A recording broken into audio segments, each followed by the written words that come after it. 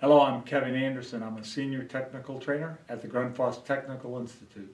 Now this video will show you some of the basics of how to troubleshoot a Grundfos SQE constant pressure system using the CU301 indicator lights. Anytime you're troubleshooting an SQE system, you want to refer to the CU301 Installation and Operations Manual, also known as the CU301 INO. Now one of the major benefits of the Grundfos SQE and SQE pump systems are their built-in protection features for dry run, overload, over temperature, as well as over and under voltage. An additional advantage of the SQE constant pressure system is the easy-to-use troubleshooting indicator lights on the CU301 control box that can be used to diagnose when those and other issues might occur within the system. Now, very important for this video, I've left the front cover of the CU301 open, and power has been connected to the system. So this entire area, it is live to power, so take extreme care to prevent any possibility of electrical shock when working with the CU301 with an open cover. Now the first indicator light that I'm going to mention for this video is the on-off button on the CU301. So the green and red indicator lights on the on-off button indicate the pump operating conditions as follows. So if the green indicator light is on, the system is operational. Now if the green indicator light is off, it means that currently the system is not operational. A red indicator light permanently on means that the pump has been stopped by the on-off button. And a red indicating light that's flashing means that the CU301 is communicating with an R100 or with the Grundfos GEL. Now the on-off button can be used to start or stop the pump, and it can also be used to resetting any alarms by just pressing the on and off button. Now if the on-off button is pressed for more than 5 seconds, the pump will start irrespective of any active fault, alarm, or indications or sensor signals. Now when the on-off button is released, the pump will stop if the alarm still exists. Now one very important thing about the on-off button, setting this button to off does not remove power from the pump. So before doing any service to the pump, make sure that you disconnect the system from the electrical power supply. All this button does is enable the pump to run. It does not disconnect power to the system. The next indicator lights are the pressure setting lights. These lights indicate the current constant pressure setting for this system. The next indicator lights that I'll mention are the pump running lights. When the pump's not operating, none of the lights are on. So if we open a valve in the system and we press the on-off button,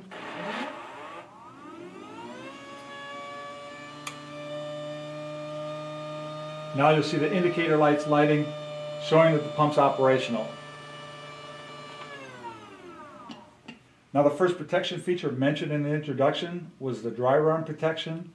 When the pump experiences a dry run condition, the pump will automatically stop and the red dry running indicator light will light up. Now the dry run will automatically reset after 5 minutes. However, again, that setting can also be changed using the R100 or the Grundfos GEL.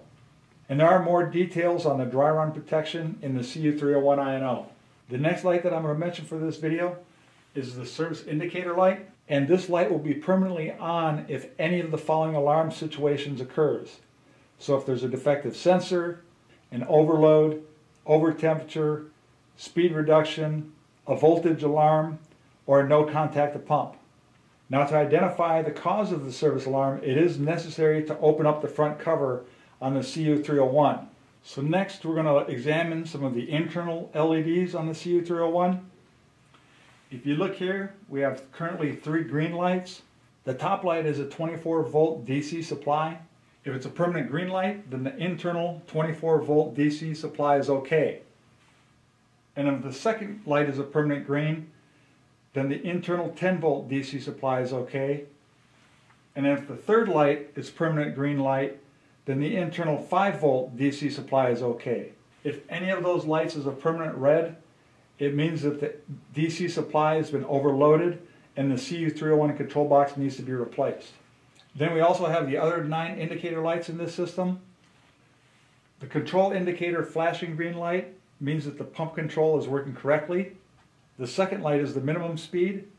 You'll get a permanent yellow light when the pump is running at the minimum speed of 3,000 RPMs. The next light is the maximum speed. you get a permanent yellow light when the pump is running at the maximum speed of 10,700 RPMs. The next light is the sensor defective. You get a permanent red light when the sensor signal is out of range. Then the next light is the overload. You'll get a permanent red light when the motor load has exceeded the stop limit. Then the next light is the over temperature. You get a permanent red light when the motor temperature exceeds the stop limit. The next light is the speed reduction. You get a permanent red light when the pump speed is reduced.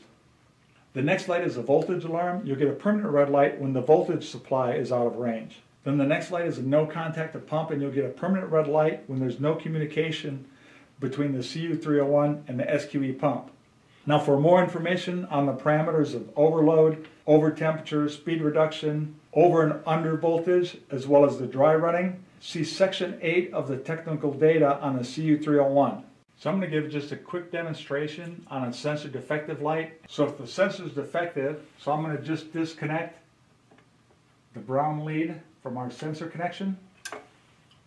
And now you'd notice that the service indicator light is illuminated, as well as the sensor defective light inside the CU301 control box. So then if you reconnect the sensor,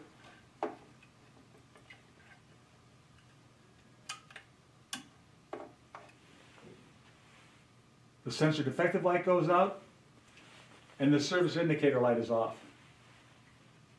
Then you just press the on-off button to reset the alarms and everything's back to normal.